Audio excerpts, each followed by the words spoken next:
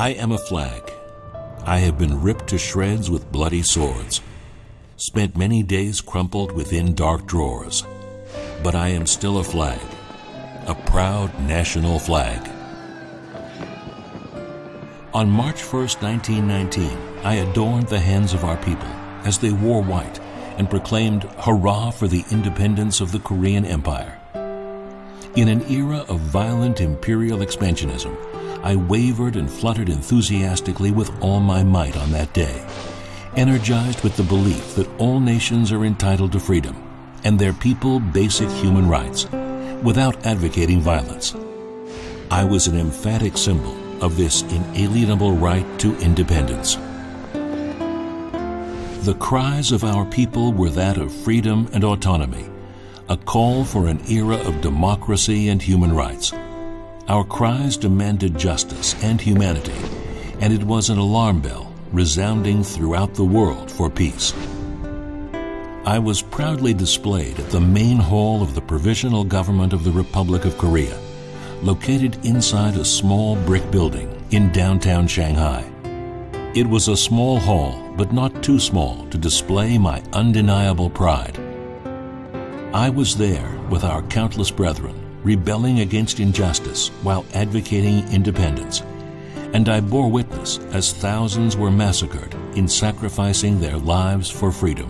Eventually, our people achieved independence. I no longer had to be hidden from view, as together with our people, we ushered in a new era for Korea. Numerous factories and businesses proudly hung me on their doorsteps, and I dotted our streets and shipping vessels. I was the first to greet foreign dignitaries wherever we were, and I represented the determined will of our people to help other nations in need. In remembering the March 1st movement, I kept alive its ethos over the years, passing on to latter generations the importance of this historic milestone by proudly waving atop flagpoles and in the hands of our people. 2019 marks the centennial anniversary of this peaceful protest and fight against injustice.